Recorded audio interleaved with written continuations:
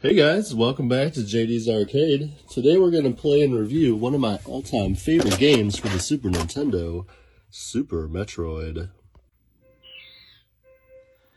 The planet Zebes is made up of 6 huge non-linear sections. The surface area, which is under a constant deluge of rain, is called Crateria. Brinstar is a jungle area with a heavy maze of foliage. An underground water world, Meridia, is full of killer crustaceans and ferocious fish. Deep below the surface of the planet lies the unbearably hot Norfair. The remains of an astronaut crash compromise the wrecked ship, and Turian is the control center for the space pirates and Mother Brain. Throughout the game, you must break down color-coded doorways that were designed to prevent intruders from roaming into restricted areas. As you run, jump, spin, roll, and shoot your way through strange, mysterious, threatening passageways, you can fire upon Chozo statues which will reveal special items that help you in your mission.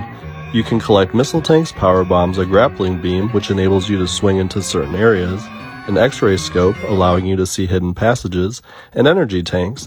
When you destroy enemy creatures, they sometimes leave behind missiles and energy balls. Super Metroid is a 24 meg cartridge, and it includes a battery for saving your progress. Unlike the original Metroid, a mapping system is available to help you track your mission. There are several endings to the game depending on how much time you spend trying to beat it. A shorter time results in a more spectacular finale. The game is followed by a number of sequels. What's your favorite memory of this game?